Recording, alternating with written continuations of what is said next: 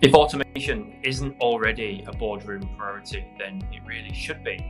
If you think about the way that work is completed at the moment, but also think about those who are entering the workforce in the future.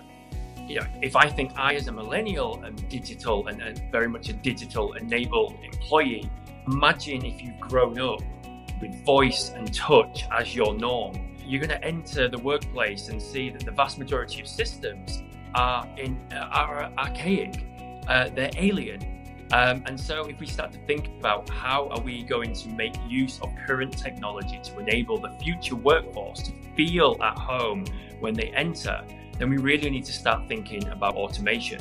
You need to start thinking about automation. You need to start thinking about the way that we can make things more intuitive, that everything is accessible, that it is touchable where possible, and that voice can enable processes and tasks to be completed. And that's where the role of hyperautomation really comes in. Hyperautomation is the very start of this journey to enable the future workforce to work in a way that is less alien to them, while also driving efficiencies, customer experience improvements, and of course, top and bottom line improvements to your margin and profitability.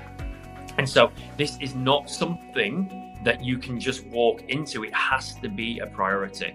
You have to change the way that you think as an organization, and you have to obviously make use of hyperautomation technologies at scale to change the way that work is completed within your business.